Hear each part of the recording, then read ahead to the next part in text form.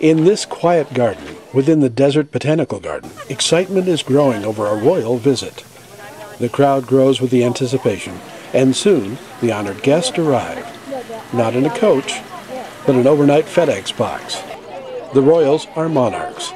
Monarch butterflies, to be specific.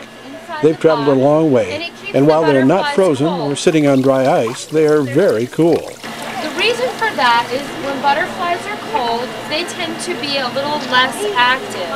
So they're not flying around as much and they kind of just go to sleep.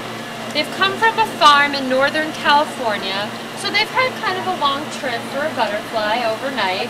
So I'm sure they're ready to come out and fly around and stretch their wings. And in a few minutes we'll start passing these envelopes out so that you can help us release them. After the instruction, the fun began. Mom, they want to come out though? There's some real action. Go ahead, they don't bite.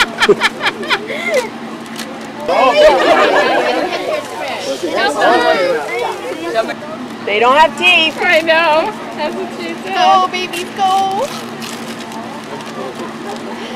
There goes one. Oh, look, Trish, look at mine. They're going to come. Oh, oh, oh, oh. I know. Go ahead. Go ahead. Oh. Did you get all your shit? Yeah, rip the bag more, Trish. There goes. There it goes. Wait, let that. Oh. While many stayed to admire their handiwork, a second event was taking place with a more serious purpose. Chris Klein, founder of the Southwest Monarch Study, was preparing a group of visitors to help in some important research.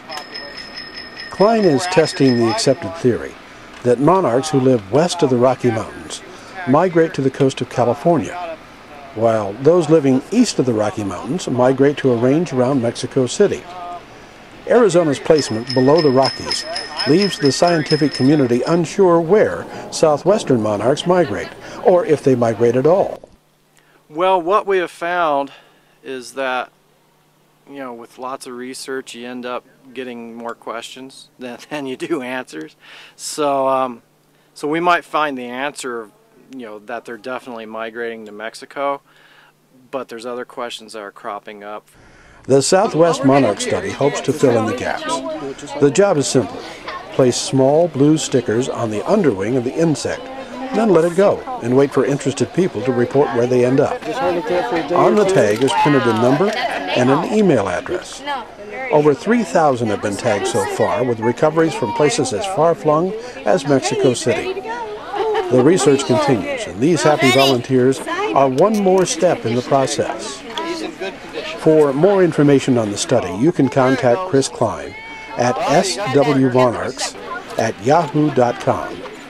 And for more information on the Desert Botanical Garden, see their website at dbg.org. It's clear that the happenings of this particular afternoon will be part of the memories of those in attendance for years to come.